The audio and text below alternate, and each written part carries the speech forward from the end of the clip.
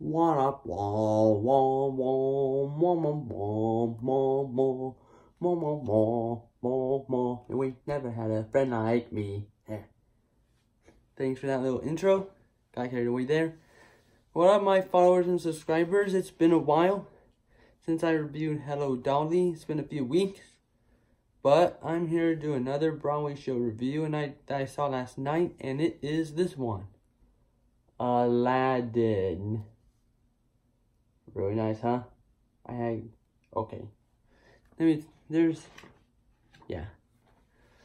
Okay, before I talk about this review, you're all probably gonna ask,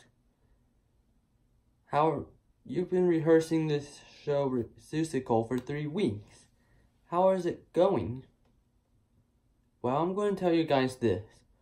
I was really nervous and unsure, but to be honest, it's going fine. I know how to do everything, so hope I can do more shows there before I graduate. And yeah, rehearsals are fun. I mean, I'm enjoying it, having fun singing the songs, and the choreography is great. We have amazing performers as well. But anyway, on to the review. This musical Aladdin is based on the Disney movie that came out in 1992. And as you all know, Disney is making a live-action remake of this movie. And don't worry, I'll review that too once I see it. I mean, hope it's better be good though. I did think the Beauty and the Beast one was good. And anyway, this show was really amazing and magical. I would say if you recall, back in Disneyland, they did do a Aladdin musical at the, I don't know how you say it, but it's the theater where, the Hyperion Theater, right, that's it, the Hyperion Theater, I think, is where the Aladdin musical used to be at, but now it's frozen, and this show was way different from that and the movie. Like, yeah, I loved all the scenery and the comedy and how all the costumes were. I mean, when I looked at Jafar, I didn't think he looked a little scary, but I thought it was cool. I thought his outfit was great. It's supposed to be how he looks in the movie, then they're doing their job. And there are a couple changes they made. I'm sure some of you have seen the show, but Iago is not a bird in this. He is now a human who still serves as Jafar's assistant. And you all know, in the animated movie, he has a monkey friend named Abu. And Abu is not in the show at all. But instead, he has 3 sidekick friends named Kazim, Omar, and Babkak. They were great characters. I mean, they were good. They acted like best friends, which they were. And the carpet didn't have a lot of stage time. Of course, as anyone used to watch the Aladdin musical in Disneyland, the carpet was an acrobat dressed as a carpet.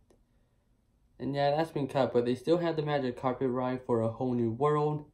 It was amazing, by the way. Because you all know it in the musical in California Adventures at Disneyland that they used to do. They would have doubles on the magic carpet and fly over the whole auditorium over the audience. But in this one, they don't. They fly all around the stage, which looks pretty cool. Yeah, I was like, oh man, that looks fun. And anyway, I did get to meet the cast afterwards, and if you guys look at my other videos, I was able to interview 2 people. I was able to interview Jonathan Weir, who is Jafar. He was amazing. He sounded a lot like Jonathan Freeman, who voiced Jafar in the animated movie and is playing the role again in the Broadway company. And I also interviewed Annie Wallace. She was on as Princess Jasmine tonight, because look, in my program, we all got this.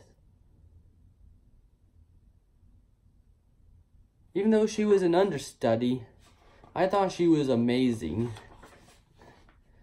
she was sweet too after seeing her. And Annie Wallace, if you watch this, I told you about my YouTube channel. So, hello. I'm really glad I was able to talk to you. Thanks for making time to talk to me.